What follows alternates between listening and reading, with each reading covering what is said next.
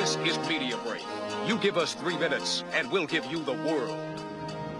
Good morning. I'm Casey Wong with Jess Perkins. Top story, Pretoria. The threat of nuclear confrontation in South Africa escalated today when the ruling white military government of that besieged city-state unveiled a French-made neutron bomb and affirmed its willingness to use the 3-megaton device as the city's last line of defense.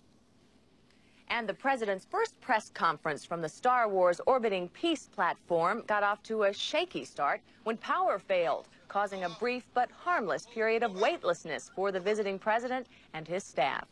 We'll be back in a moment. Is it time for that big operation? This may be the most important decision of your life. So come down and talk to one of our qualified surgeons. Here at the Family Heart Center, we feature the complete Jarvik line. Series 7 Sports Heart by Jensen. Yamaha. You pick the heart. Extended warranties. Financing. Qualifies for health tax credit. And remember, we care. 3 dead police officers, 1 critically injured. Police union leaders blame Omni Consumer Products, OCP, the firm which recently entered into a contract with the city to fund and run the Detroit Metropolitan Police Department.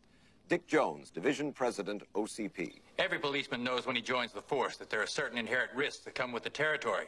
Ask any cop, he'll tell you. If you can't stand the heat, you better stay out of the kitchen.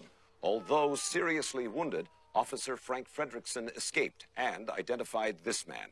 Clarence Boddicker, unofficial crime boss of Old Detroit, now sought in connection with the deaths of 31 police officers. Today he's at large, while doctors at Henry Ford Memorial Hospital fight to save the life of Officer Frank Fredrickson.